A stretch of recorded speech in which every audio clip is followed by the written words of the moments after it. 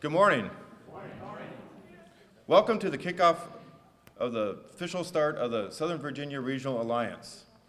My name is Jeremy Stratton. I'm the chairman of the board, and the board consists of the economic development directors for the region, which includes Tom Rose from Patrick County, Mike Sexton from Halifax County, Ken Bowman from Pittsylvania County, and Mark Heath from Martinsville, Henry County.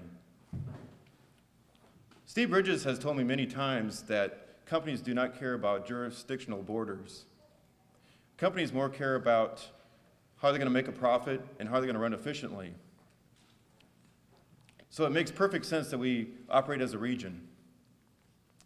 Mark Heath and I in our previous lives have been regional economic developers, and we say that the toughest part of being a regional economic developer is getting the localities to trust each other and to work together. There are several dignitaries here in the audience that we need to recognize and thank them for coming and supporting regionalism. First, and if you could please stand, Deputy Secretary of Commerce Mary Ray Carter. She gets the Goodyear Tire Award. I don't know of anyone that has spent more time on Southern Virginia's roads than Mary Ray. I don't know, I think I'm a close second. Senator Frank Ruff, Virginia Delegate James Edmonds, Delegate Danny Marshall, Delegate Don Merricks, and we'll go down to the locality level. Board of Supervisors James Sneed from Pittsylvania County. He's the vice chair. Greg Sides, he's the assistant county administrator for Pittsylvania County. Moving over for Danville, we have my boss here, City Manager Joe King, Mayor Sherman Saunders. Morning. From Halifax County, we have Doug Bowman, the chairman of the Finance Committee, Nancy Poole, the president of the Chamber of Commerce, and some of the other people that we have here today, and I'm trying to catch everyone. If I miss one, please let me know. I don't want to make a big mistake on that. We have Sarah Cass from the Tobacco Commission. And we have Glenn Roycroft, who's the ED Authority Chairman for Patrick County. Did I get everybody? I'm going to borrow a line from our mayor. He always says this: if I didn't catch you, you're probably more important than the rest of us.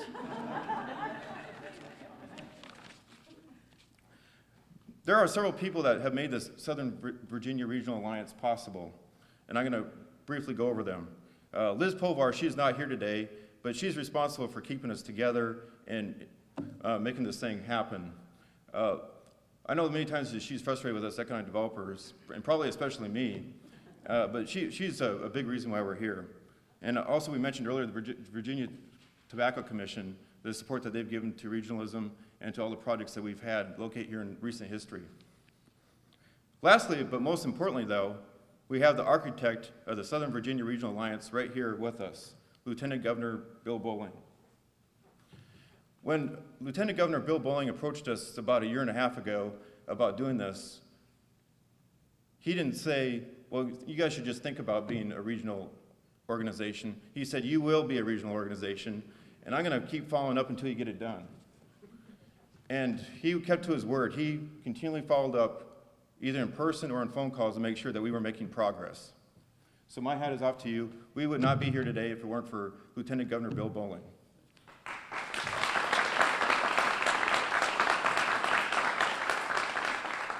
If anybody knows anything about economic developers, we can't agree on the time of day, and we're often very skeptical. And I think he understood our psychology, and he made sure it happened. Lieutenant Governor Bolling is in his second term. Previous to his position here, he was in the Virginia Senate for 10 years, and he was also a Board of Supervisor chairman for Hanover County. In his first term as Lieutenant Governor, Bill Bolling concentrated on healthcare issues. Now in his second term, and it coincided with our economic downturn, probably a little bit later by that, but he has concentrated on job creation and is affectionately called the Virginia Job Creation Czar. And he's done a tremendous job on that, despite the economic times. I want you to give a warm welcome to our Lieutenant Governor, Bill Bowling. Well, it's good to be here. What a beautiful day to be in Southern Virginia and in South Boston and Halifax. And I told Jean Ann as we were coming down here this morning, it's hard to believe we have to go back and do hurricane duty, as beautiful as it looks outside. This has been an odd week. We started off dealing with earthquakes, and we're going to end up the week dealing with hurricanes. So I can't think of a better place to be this morning than here, helping you all celebrate the official kickoff of the Southern Virginia Regional Alliance. It's hard to follow Jeremy. He did a great job thanking everybody who helped make this possible. He was very kind with the words he had to say about me. The one thing that he left out was that not only did we come suggesting that it would be a good idea to do an alliance, we also dangled a couple $100,000 out there as an incentive, which never hurts. Sometimes I've always believed you sometimes can do better with honey than vinegar and a carrot instead of a stick. And the real credit for putting this organization together doesn't rest with us for proposing it or even putting up some incentive money. It really rests with the local governments that are here today, because you all had the ability to either say yes, you wanted to be a part of a regional alliance, or you had the ability to say no. And fortunately, you all chose to say yes. And so it is to your credit that we're here today. And I just thank you all for providing the leadership that's necessary to see the importance of working together as opposed to always competing with each other. And not that competition's a bad thing. Competition can be a good thing. And I know there'll still be a little competition within the alliance, and that's a good thing. But the fact that the localities, the 6 localities involved in this alliance have chosen to promote Southern Virginia as a region, I think is really going to be the key to our success. One of the things that a lot of folks don't know is that when I started my political career back in 1991, I was elected chairman of the Hanover County Board of Supervisors, and totally unbeknownst to me that year, it was Hanover County's year to chair something called the Metropolitan Economic Development Commission, which was the regional public sector economic development entity for the metropolitan Richmond region. So I went literally from taking the oath of office to becoming chairman of this Regional Economic Development Authority, which I knew nothing about. And I remember sitting down with the executive director of the authority at the time and saying, if I'm going to be chairman of this thing, I just don't want to, hang around. I want to do something. What can we do to do something with this organization? And he proposed, he said to me, well, if we really want to do something, what we need to do is take this from being a public sector only entity to becoming a public and private sector entity, involve the business community in economic development, make them full partners with the Metropolitan Economic Development Commission. So, I went out in the first speech I ever gave, I still remember it, at the Jefferson Hotel, and proposed that we do that. And it wasn't easy. I mean, you think it's hard, getting local governments to work together on a regional basis, try to get the public sector and the private sector sometimes to work together on a cooperative basis. It took us 2 years to get it done. But out of that effort emerged what is now called the Greater Richmond Economic Development Partnership. We doubled the budget of that organization by bringing the private sector into the table. I tell that story just to make this point. It is important that we all work together to try to promote economic development and job creation. Local governments working together, forming regional alliances, public sector, private sector. We all have a stake in this effort. And in reality, we're here today because a lot of people had a stake in this effort and worked with us to help make this possible. Let me just real quick, and at the risk of repeating a couple of the things that Jeremy said, I nonetheless think it needs to be said. First of all, I want to thank our partners in the General Assembly because the money that we were able to put up for this type of a regional cooperative effort would not have been possible had we not had partners in the legislature who agreed with us that we needed to appropriate funds for this purpose. And I can tell you, Senator Ruff and Delegate Marshall, Delegate Merricks, Delegate Edmonds, and others were all great advocates of our effort to do this here in Southern Virginia. In fact, working with Senator Ruff, we're working right now to do a similar alliance, regional partnership for what I call the eastern part of Southern Virginia. This one, dealing more with the western part of Southern Virginia. So our legislative partners deserve a lot of credit for understanding and helping and supporting our efforts to provide some incentive money to make this happen. As I mentioned earlier, obviously the local governments. Your local economic development directors, who I remember the first time we met with them. I hope they don't mind me telling this story. And we proposed this. I will tell you, they were enthusiastic about it from day one. They weren't quite sure how the local governments would react, because we were asking that in addition to the $200,000 that the state put up to incentivize this alliance, we were asking the localities to match it. And in tough economic times, they weren't quite sure, whether that would work or not. But to their credit, they took it back to the local governing bodies and advocated for it. And again, all the local government officials who recognized the value of this and stepped up to the plate and put in the $200,000 in matching funds to make it work. So I really do appreciate our local partners. And the Tobacco Commission, I mean, goodness, what can you say about the Tobacco Commission? It is really the big arrow that we have in our quiver, frankly, in Southern Virginia and Southwest Virginia right now, is the tremendous help and support that we get from the Tobacco Commission. And we really do appreciate that. And the Tobacco Commission became a partner matching that $200,000. So we ended up with a pot of about $600,000 to put this alliance together, and it was just because of the work of all of those folks. Jeremy also mentioned VEDP. Liz Povar and her team, Mary Ray Carter and her team within the Secretariat of Commerce and Trade, all valuable partners in our effort to help pull this thing together. Now, at the risk of that sounding like, we're done, I want to assure you we're not done. We're just getting started. Because now that we've got this alliance up and running, you've got great leadership in place that I'll say more about in just a minute. The hard work starts now. Now the hard work starts in putting together our strategic plans and putting together marketing strategies and getting out there and aggressively marketing the 6 localities that make up the Southern Virginia Alliance. Now the hard work starts.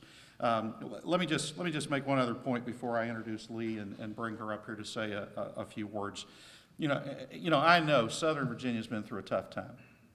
You look back over the last decade or so, really ever since probably the passage of NAFTA and the impact that NAFTA had on a lot of our manufacturing base in Southern Virginia. Southern Virginia's been through a tough time. But I am as confident as I am standing here today that this region of our state is as well positioned as any and better than most to take advantage of a future economic resurgence. And that's because of the work that you all have done. You look at the work with the help of the Tobacco Commission, the broadband capabilities, the mega parks that we're developing all across Southern Virginia, and we're just getting started on that. Wonderful facilities like this that we're in today. I mean, when I'm up in Northern Virginia talking to companies about Southern Virginia, I often use this facility as an example, and I just tell them, you won't find a finer facility any place you go than this facility. I mean, the potential that exists today, I think, is just tremendous. And we're making progress. On a statewide basis, even in a tough economy, we're making progress. I think the last numbers Jessica sent me on Friday showed that we had closed, I think, about 575 economic development deals in the last 19 months in Virginia, almost 30% of which are in rural parts of our state, and about half of those in Southern Virginia. So, the unemployment rate, you all know, in most localities across Southern Virginia, it's down 4 or 5 points from where it was just 19 months ago. That's still too high. Don't misunderstand me. It's still too high.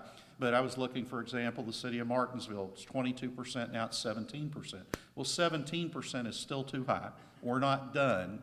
But to come from 22% to 17% in a little over a year and a half in a tough economy, it just shows that folks are working hard and we're accomplishing things.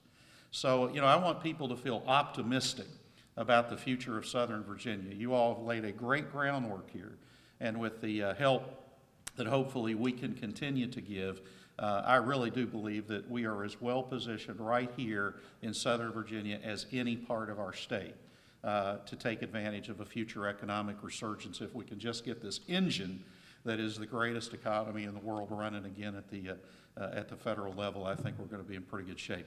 And I assure you that Governor McDonnell and I, our entire team, we will be here to help in any way that we can. You know, as I sometimes jokingly say, we're from the government and we're here to help you, okay? And we'd prefer that not be the punchline of the Jay Leno joke. We'd prefer there be some truth to that. But, you know, you have not because you ask not. I'm not saying that we can do everything you ask us to do, but if there's something we can help with, let us know, and we'll try to figure out a way to see if we can do it. Now, let me get out of the way here and bring Lee up here. You know, one of the big tasks that you all had when you put this alliance together was trying to find somebody to lead the alliance.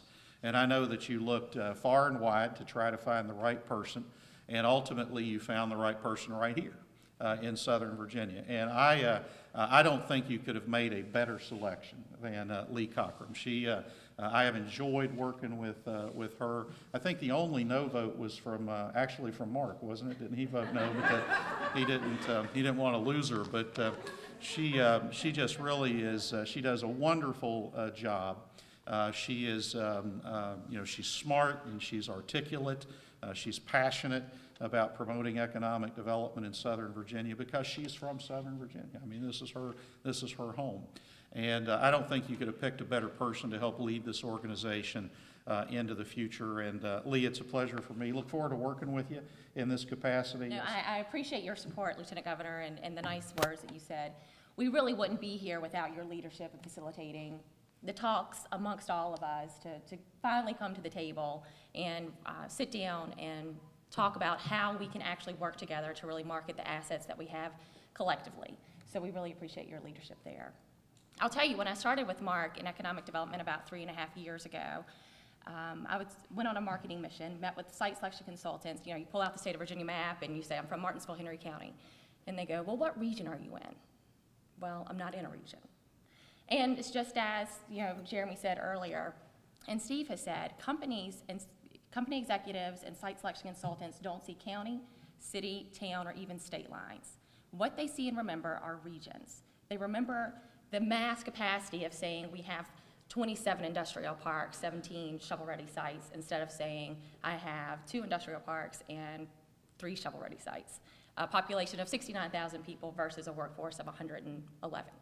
So it's building the numbers story, and that's what we're going to be doing with the Southern Virginia Regional Alliance. We're going to be compiling all of our data collectively to market to national and international site selection consultants and to companies to get them to see the true value and the wonderful assets that we have sitting in our back door.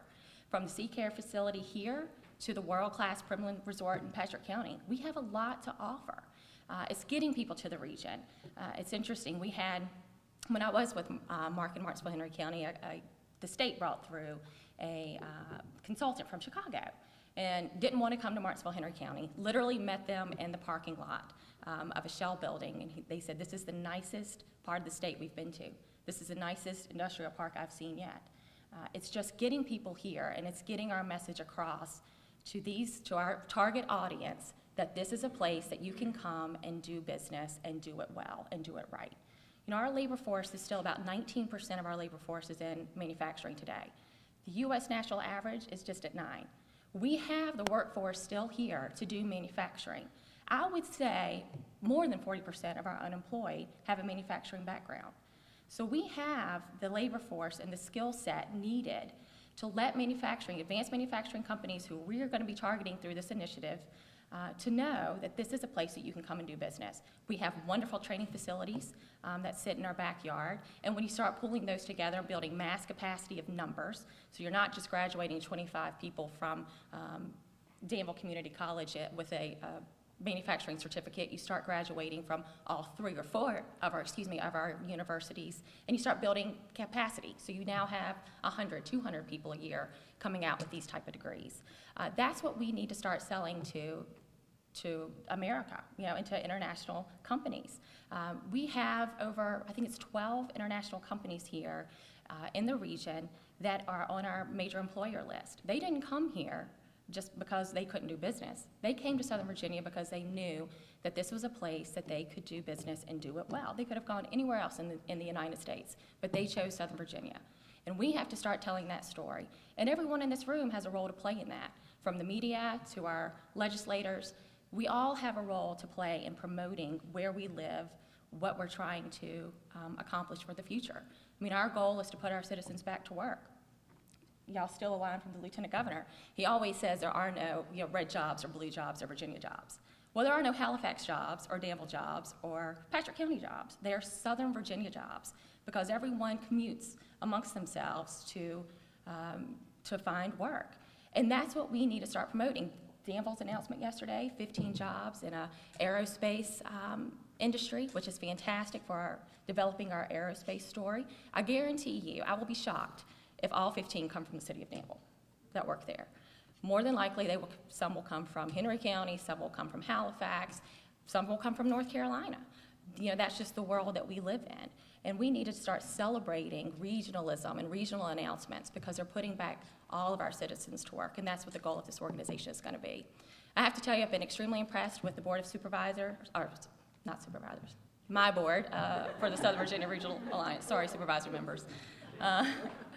They've been extremely responsive and very dedicated to making this launch successfully. We've been busy over the last 2 months. I started on June the 15th from doing organizational structures, from bylaws to lead protocol agreements, to setting up financial reporting, to finally getting down to developing our marketing, branding, and website. We're using a local group, Glaren Resources, who's out of Halifax. Lisa Kipps Brown has been working with us on that. And we developed our logo in 2 weeks. Who would have thought with the group that we have, not a knock at you guys, but that we could come together and agree on something in 2 weeks, So it's proof that, we are really working together, and it's been very exciting.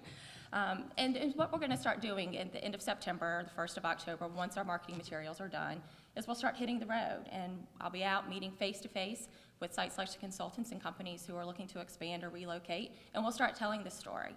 And once we get leads that turn into prospects that come to our region, it will be up to the local developers to sell their communities and win the deal. This organization isn't here to replace local developers. This organization is here to complement the efforts of what each community's economic development office is doing and to really showcase what we have collectively to bring in more leads. So it's very exciting times. I've been a true believer of regionalism since I started in economic development, especially after hearing so many people say, well, what region are you in? And you go, we're not in one. I'll tell you another story. A consultant from Austin Consulting, who is a group that do a lot of renewable energy projects, food and beverage processing as well, said to me at the roundtable in the Rockies in March that he was very excited that we were really putting together a regional organization and we were going to start marketing ourselves that way.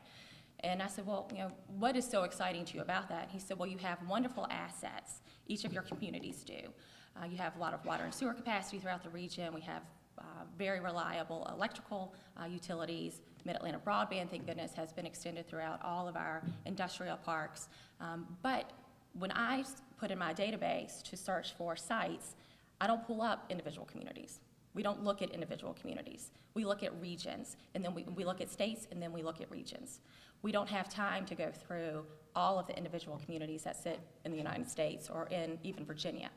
So that's a testament to me that regionalism is the way that we need to move forward, and we really need to work together and cooperate, because that's how we're going to start getting more visibility and awareness from the folks that are doing the deals.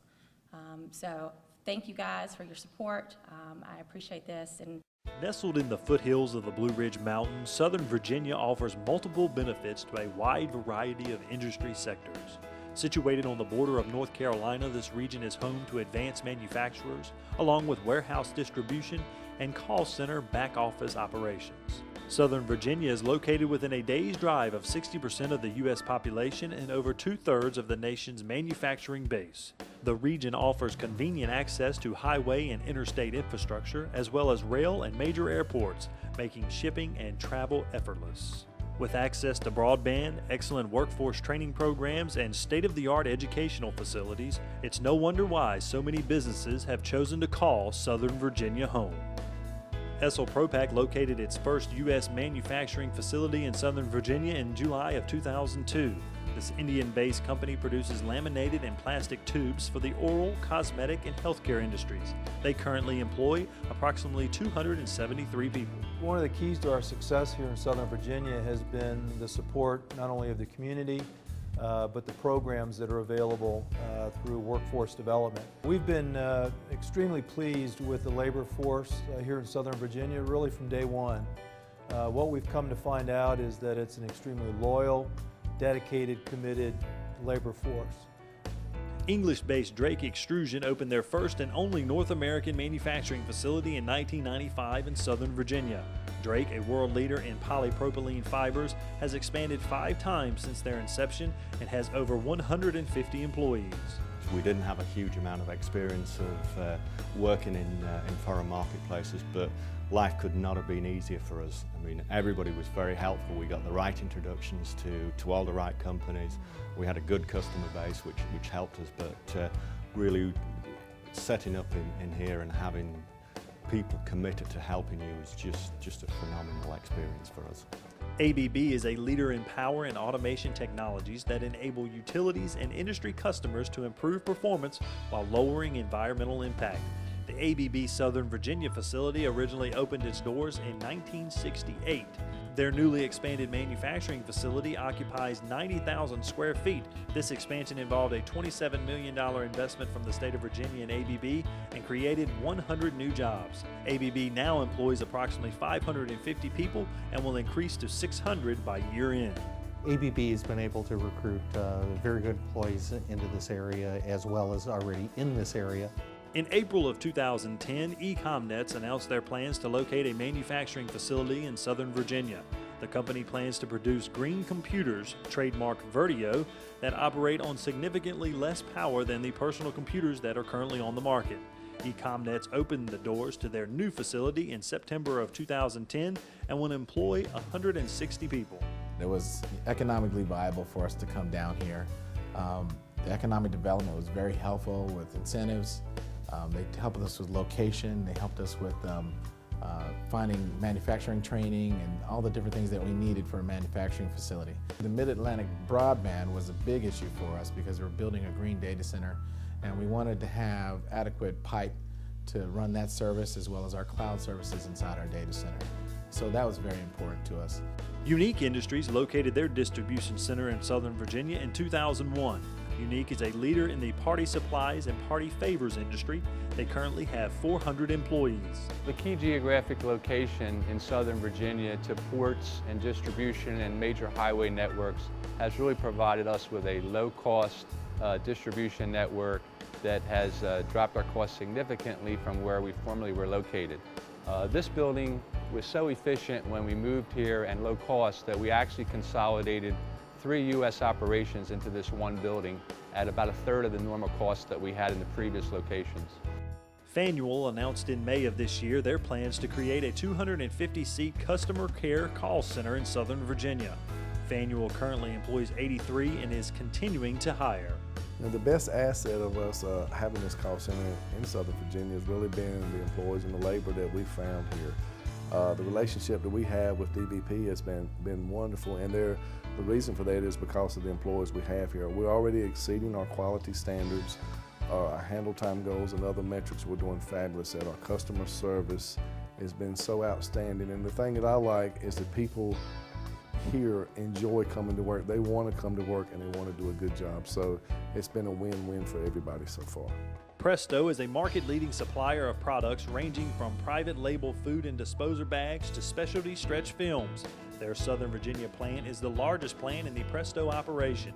It opened in 1980 and currently has over 350 employees and is a mainstay in the thriving Southern Virginia plastic and polymer cluster. Presto's foundation, we believe, and our values are based on our people. And we believe that our workforce is key to our continued success. Presto has been in Southside Virginia for over 30 years. We look forward to having a strong presence in the community for many years to come. So join our existing industry base and make Southern Virginia your next home.